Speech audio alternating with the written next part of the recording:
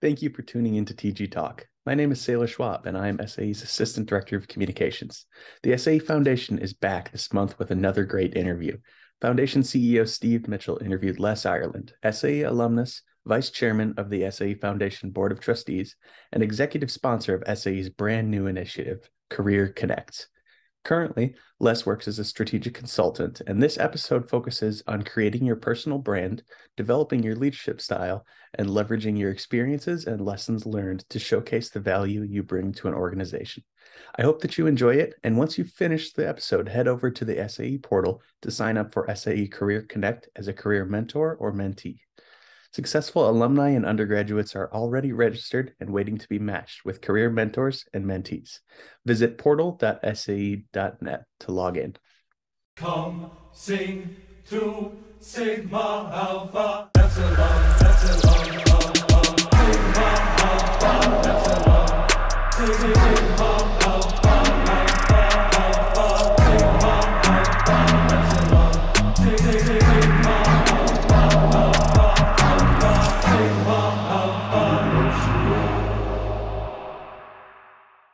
Good afternoon, Les. How are you? Good, Steve. How about yourself? I'm good, thank you. I'm at the airport today, so if you see people buzzing around behind me, just try to ignore it as best you can. So I saw on the March of the Madness, Towson's participating in. You've got a big matchup this week. Yeah, we made it through the first round against Nevada Reno, which was exciting. And now we're going up against Kentucky. So the stakes are a little bit higher. So we look forward to seeing how we fare tomorrow. And if you get past Kentucky, there's a Cincinnati team in the wings, provided they get past that Indiana team. Each step, well, it's Indiana is always a tough one. So we look forward to the challenge as we move ahead. Yeah, we both have a rough road, as they say in the tournament, right? One game at a time. That's it. I always my significant other Jen teaches yoga, and she'll say if you came in with an intention, mine is always survive and advance. That's all I want to do. I think with the March to Madness, the key is you want to pick up more brothers as you go along. First round, you get a couple of guys that participate. The second round, you rally the team a little bit more. The key is to have as many guys participating when you get to the final round. Exactly. That is the strategy in a nutshell. So Les, it's a real honor and a privilege to have you on here today. I've been looking forward to this for some time now. For those that don't know, Les is the vice chair for the foundation. So Les, if you wouldn't mind, would you tell us a little bit about yourself and some of your career? You've had an amazing career, and I think it would help everybody to just provide some context if they knew a little bit more about you. Sure. On the personal side, I was born and raised in Easton, Maryland, which is a small town on Maryland's Eastern Shore. My dad was a carpenter. My mom worked on the assembly line. So I'd always look back and say three key things that they taught us was work hard, help others, and nothing comes for free.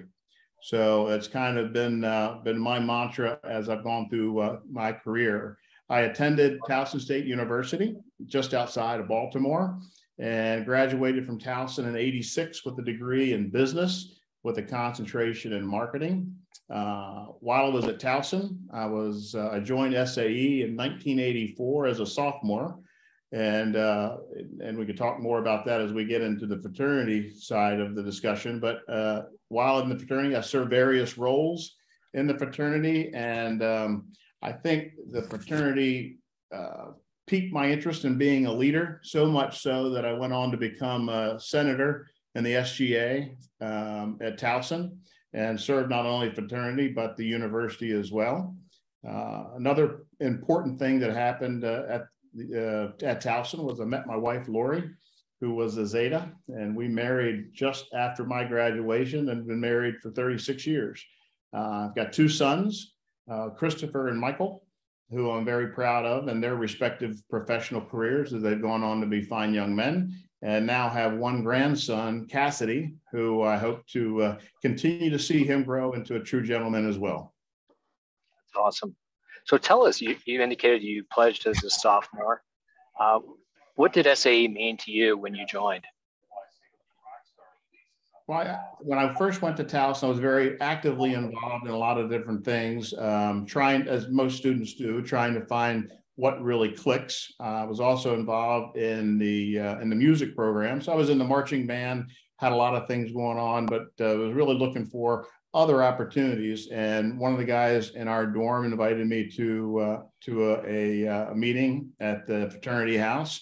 And I guess I just clicked. I clicked with my big brother. I clicked with some of the other folks that were there, including Pledge Brothers. And I guess what it meant to me was a strong outreach to the campus. When you first go to school, especially as a freshman, you're learning your way around. I found in my sophomore year, I knew my way around campus, but I was looking for a little bit more and ways to grow, and saw the fraternity as a great way to do that. That's awesome. So a lot of times when we get to be our age, slightly seasoned, I like to think of us as, but what is it that you wish you had known then, say 18 to 30 or 35, that you know now that you could share with someone that was that age? I often think the biggest thing was I didn't appreciate the amount of resources that are available to young men or people on the college campus that most folks don't take advantage of. A couple key areas. One is just on the college campus. If you go to the Career Placement Center, the opportunity to help you craft your career, craft your resume, really get your story together. I probably didn't take advantage of everything that the Career Placement Center had to offer.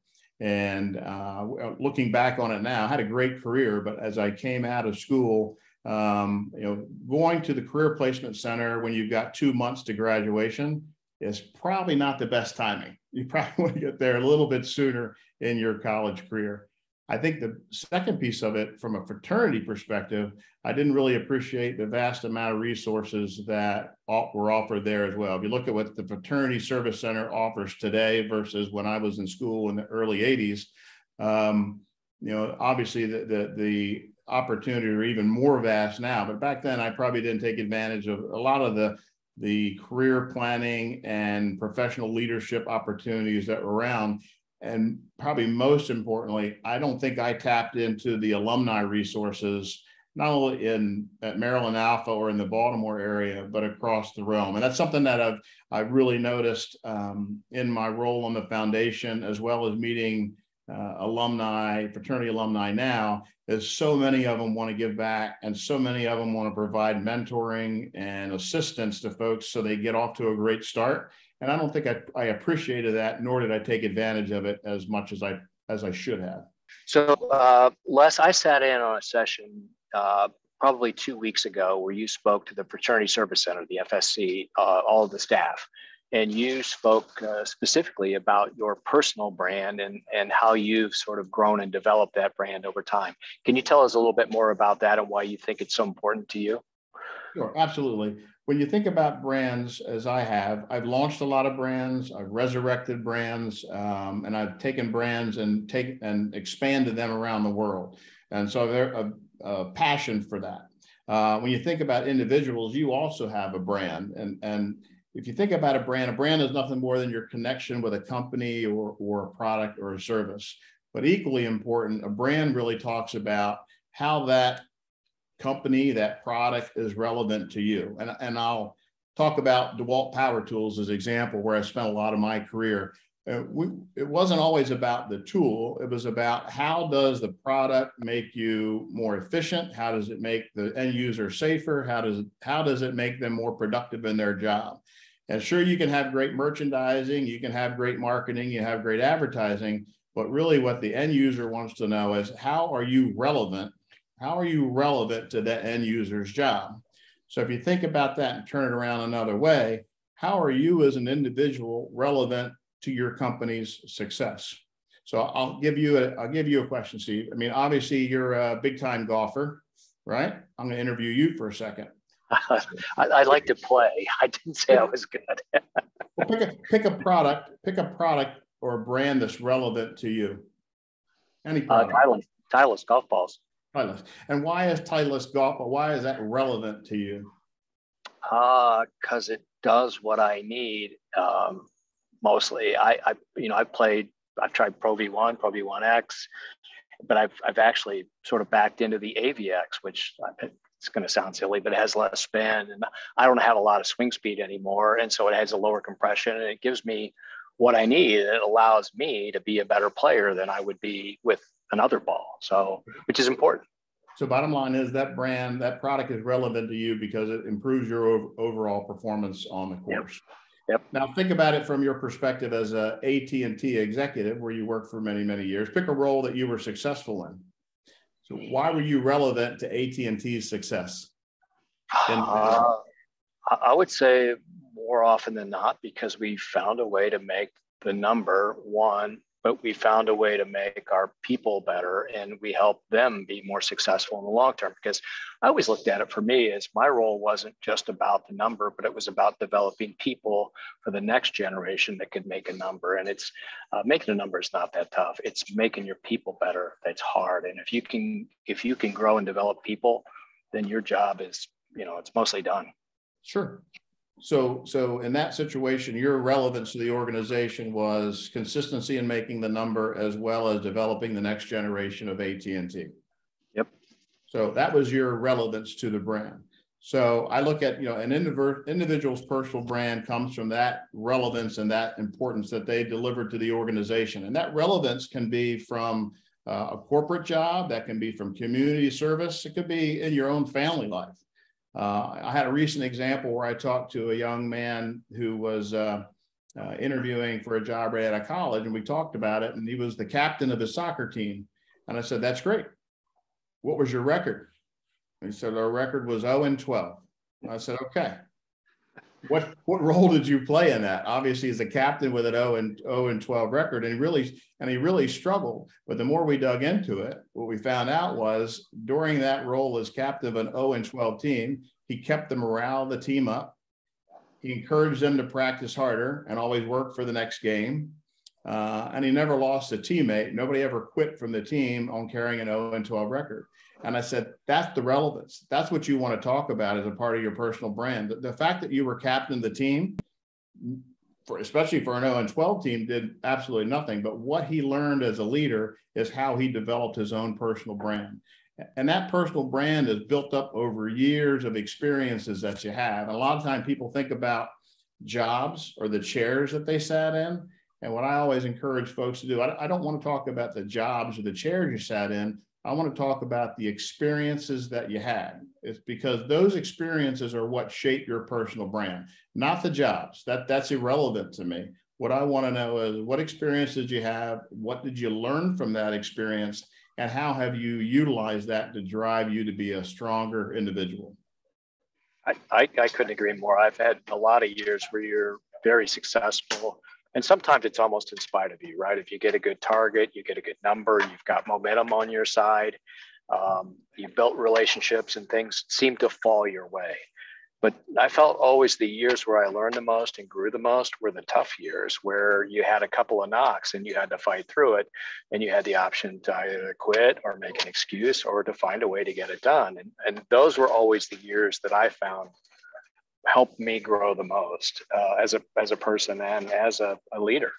And I always felt it gave you a little bit of empathy too, because if everything came easy, the bar would be too high. But when you struggle, then you understand that everybody can struggle. And so I was, although I didn't appreciate it as I went through it, I appreciated it after the fact.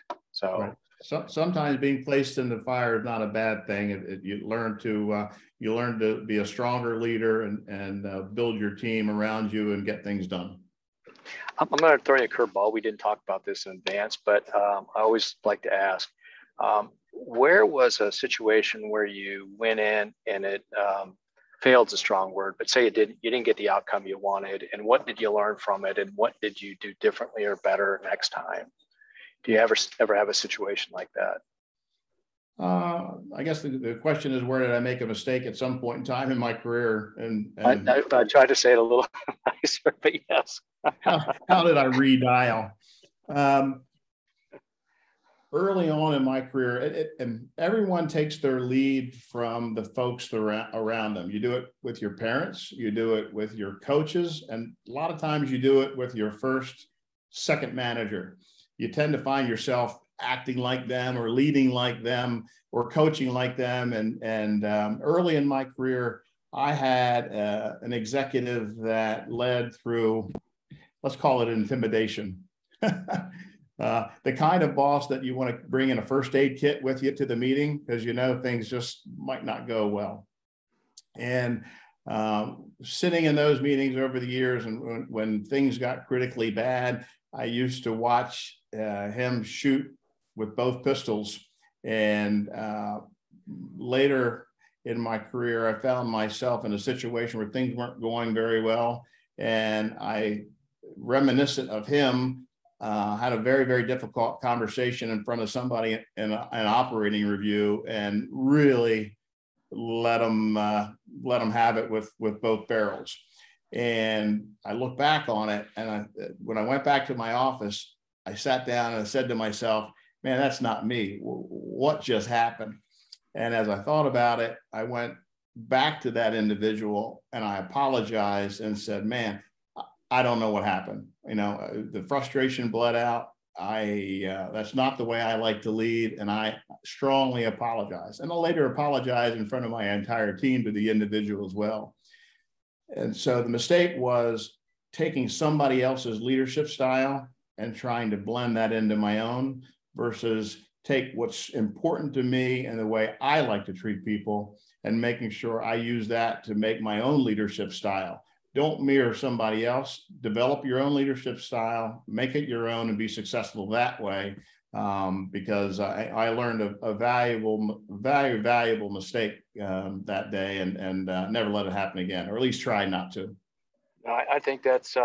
I think you hit it on the head. At AT&T, we were VPs or fifth levels, and first level managers or sales managers or second levels. And I would have that exact same conversation with every new manager that came into the organization is you have to find your own voice. You can't be me. You can't be somebody else. You have to be you. You have to be authentic, because if you're not, people will see through that, and you can't carry on like that. So you have to be you. And I think if people hear that up front, because there are all kinds of leaders out there and they can all be good, but they have to be authentic. And so I think that's great feedback. I always like to ask people to think about the best coach, the best boss, the best person you've ever been around, and take those characteristics and mold them. And then also think about that manager that you wish you said, you know what, I am never going to be like that. And make sure you put those on the other side of the ledger and make sure that you build your career around that positive side. I truly believe a leader's job is to teach, to coach, and then to lead. And the only way you can do that is through a positive impact of all the people around you. And they've got to know that, as you said, they've got to know that you're genuine in the way that you're working with them. So you've been on the foundation for a couple of years now, Les, and you're the vice chair. What do you see as the future for the foundation and fraternity? Well, I'm still learning a lot about the foundation, and I continue to learn from yourself and from the other foundation trustees, as well as the honorary trustees and the many other folks that I've met. This is my first role working a lot with folks on the national level as well, including the Fraternity Service Center and FNH. And I think that the fraternity has a lot of challenges, not only challenges internally, but externally as well. I mean, the world's changing on the college campus. The way that we have to go and recruit and what we have to compete against on the college campus to encourage folks joining the fraternity is difficult. And more importantly, the ability to engage and keep alumni engaged in after graduation has become more challenging as well. So I think the key thing is how do we continue the connection with undergraduates as they join all the way through to alumni, because the alumni is crucial to the foundation's success. So I think that's a big part of it. I think the other big opportunity is how do we continue to find new and creative ways to fundraise. A big part of the foundation's role is to provide education and scholarship, and that's at the lifeblood of what we have to do. And you have to do that through increasing funds, and hopefully as the fraternity continues to grow, we should be able to continue to offer more scholarships and more educational tools to our undergraduate members. And foundation plays a big part of that. But fundraising is a big part of what we have to do to make sure that we have the coffers to drive that. Yeah, I think you hit it on the head. I've heard it said before where you have to friend raise, then you fundraise, fund, F-U-N, then you can fund to raise. And I think we're starting to build the appropriate value proposition wherein people want to be more engaged again, which is a good thing because you hit it on the head. We tend to lose people once they graduate, they start a family, they start their career, and they tend to drift off and they forget about some of the things that helped them get there, which is the fraternity for a lot of us. And then we have to get them re-engaged at a national level and a local level even, so that they start to give back and feel like they're a part of this organization again. And then it's funny, they start to show up again in their early 50s and 60s, and they can remember their family's gone, they're past, a big part of their career where they can take a deep breath and say, what's important to me now? And we need to continue to find ways to keep them involved from the time they leave. And that's one of the things that we've tried to do with the foundation in terms of the 20 under 40, just to keep the younger people involved. And some of these March the Madness games are great because you see a lot of the younger, because you don't have to put a lot of money in order to have fun for the event.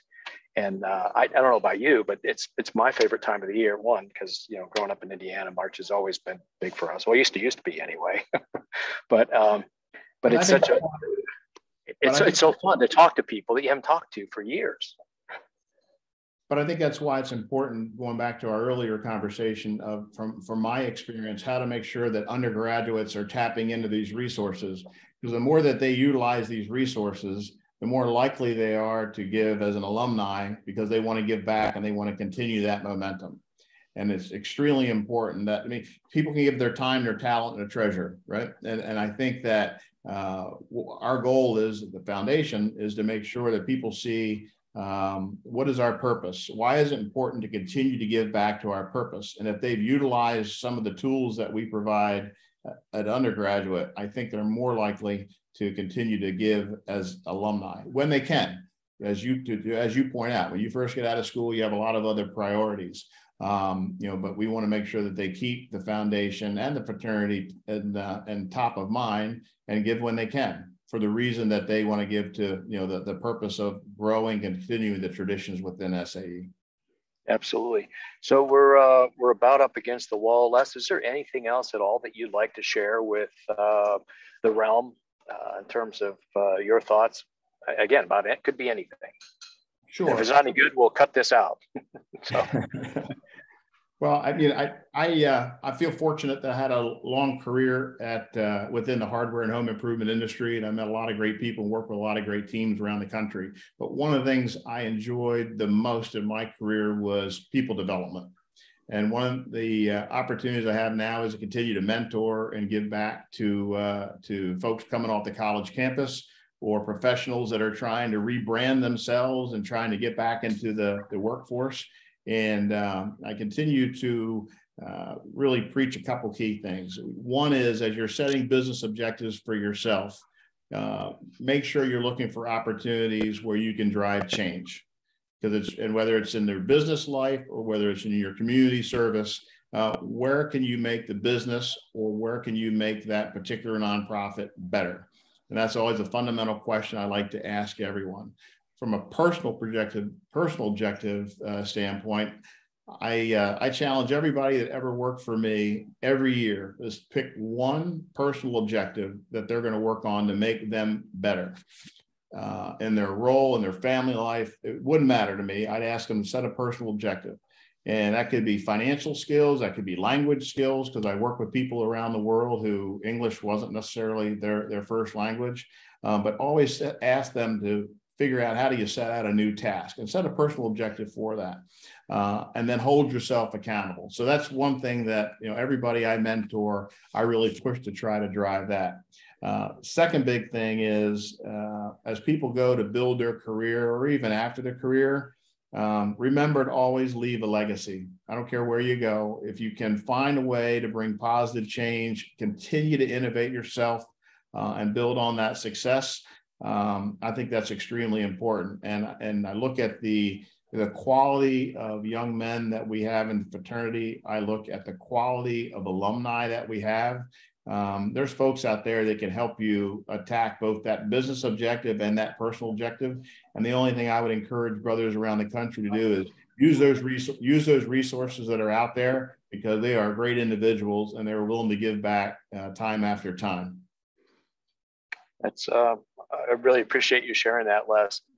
This has been a great conversation. So thank you so much for taking the time to do this. I know you've got a busy calendar coming back and forth between Florida and Maryland. And so I feel so fortunate that we were able to spend this time together.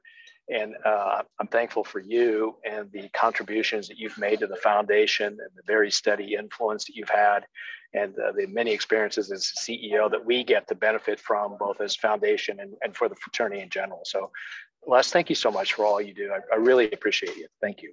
It's been my pleasure. Thank you.